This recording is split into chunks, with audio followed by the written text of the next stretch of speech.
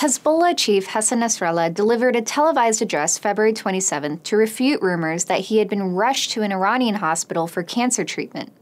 The rumors over Nasrallah's health are the latest example of a Sunni-led campaign to try and undermine Hezbollah's authority in Lebanon.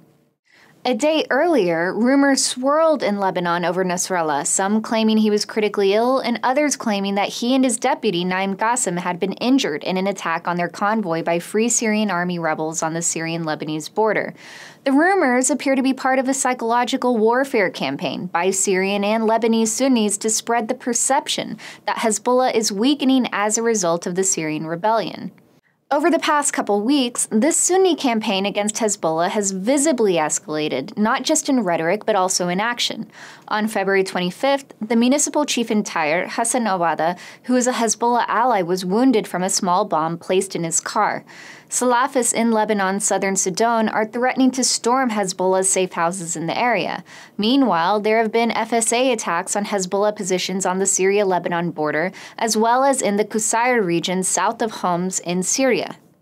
The activity in and around Qusayr is especially notable. Stratfor highlighted months ago how Hezbollah was taking control over several villages in this area around the Orontes River Valley Basin to maintain the Syrian loyalists' vital supply line between Damascus and Homs, and also to link Hezbollah's positions in the Bekaa Valley with an Alawite stronghold on the coast.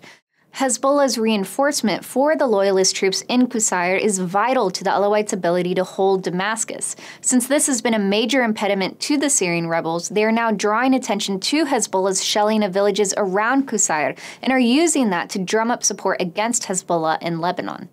Now, Hezbollah is not looking for a premature conflict with its sectarian adversaries in Lebanon. This fight may be inevitable, and Hezbollah is legitimately threatened by Sunni gains in Syria, but the group remains the largest, the most well-trained, and the most well-equipped militia in the region. Hezbollah is hoping this reputation will mitigate some of the Sunni resistance it now sees building in Lebanon, but it also appears to be taking steps toward trying to divide the Sunni camp by arming a Sunni militia in Beirut that's also at odds with the mainstream Lebanese Sunnis and Salafists. While trying to keep its Sunni rivals at bay, Hezbollah is also in a tricky position with Israel to the south. The more threatened loyalist forces are in Syria, the more they may try to move sensitive weaponry through Lebanon, and the more likely these weapons could end up in Hezbollah's possession.